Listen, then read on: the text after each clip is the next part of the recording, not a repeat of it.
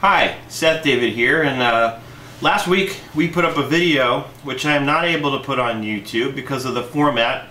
We've started to launch our interactive video tutorial segment of our business, if you will. And I've been working on this for a while. I've done a lot of little sample quick tutorials on it and sent it out there to people on Twitter who are asking questions about how to do this in Excel or how to do that in QuickBooks or how to do something. A lot of people, for whatever reason, at one point were asking how to insert a spreadsheet into a PowerPoint presentation, and I did one doing that. But even in those sample tutorials, I didn't really offer the full extent, the full power of what I'm able to do with the interactive tutorials that I'm starting to create now.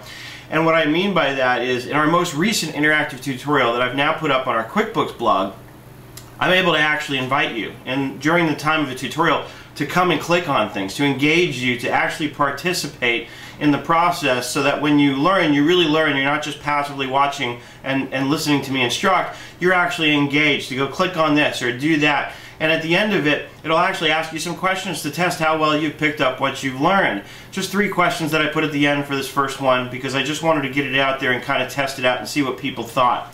So if you go to our QuickBooks blog at www.quickbooksnerd.com, and of course I'll put the link below, you'll see that it's the first one there right now until I post something new this week. But the topic is the accountant's changes pending. The accountant's copy in QuickBooks is a way that enables us to work remotely with you. And I've got a full-length article in my QuickBooks blog on remote bookkeeping services, but I didn't even get into this yet, because this is an area of QuickBooks that a lot of people, I think, don't really know about, don't really fully understand what it is or how it works. I've got a lot of people searching on my blog for things having to do with the accountant's copy lately, so I'm guessing that people are finally wanting to know, how can I use this? How can I use this to my benefit? And the answer is very simple. You can use it to split up your company file so that you can keep up to the day-to-day bookkeeping, and send the accountant's copy to your accountant, somebody like me, who can work on the past. If there's cleanup needed, or if you just want somebody to review and make sure everything looks okay and post any entries, or at the end of the year, which we're coming up on now, you can have your accountant look at the 2009 year while you're keeping 2010 current, so that they can post their depreciation entries and any other year-end entries that are needed without interrupting your use of the file. And once the accountant's finished, he or she can send the accountant's changes back to you, and you import those changes. There's about 4 different file formats involved in this, so it is a little bit involved, but once you see how it works, I think you'll agree it's not really complicated at all. It's just a few steps in the process. You have to create the accountant's copy, send it to your accountant.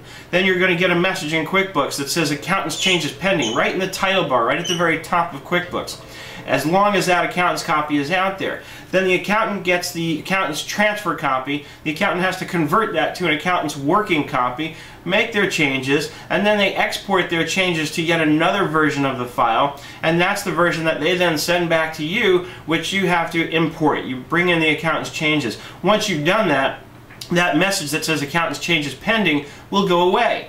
Now, the question that comes up, and it's one of the other questions that we answer in this tutorial, is what happens if I don't want to bring those accountant's changes in, or for that matter, I have no idea how that message got there. Maybe somebody else worked on your books and created an accountant copy at some point, and next thing you know, you've got a copy of your file which you believe is the full-fledged working copy, and it is, but it has that message up there, accountant's changes pending. Well, there's a way to eliminate those changes. You can actually go in, it's about 3 clicks actually, that's it, all of 3 clicks, and you can eliminate the accountant's changes pending message, which means at the same time you're eliminating your own ability to import those changes later on. So you have to be careful before you do it that it is in fact what you really want to do. So it is possible to eliminate that message. And the last piece that I don't actually cover in this tutorial, but it is covered at the bottom of this tutorial in our blog, and also in its own separate tutorial, I've got it covered twice, is that if for some reason you needed to, the accountant can change the accountant's copy into a full-fledged working copy of QuickBooks. So I invite you, please, look below. I'm going to put the link down below this video. Click on the link and watch this interactive tutorial. Again, I can't put the tutorial itself on YouTube because the format YouTube wouldn't provide for you to be able to click on things the way it engages you. It runs in your Flash player. It's completely web-based. Nothing downloads to your computer. Just go in there and watch the first section, and then it's going to review with you and invite you to click on the things that you need to click on in order to create the accountant's copy.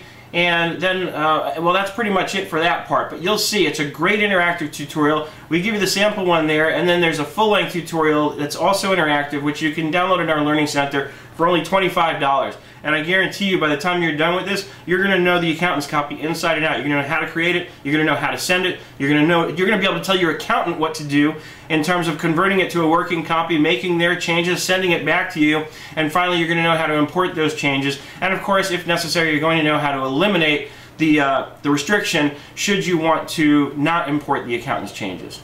So that's it. Have a great day. Have a great week, and look for more great webcasts. Visit our QuickBooks blog at QuickBooksNerd.com and go to the Excel blog at msexcelguru.com. I'll see you on the web.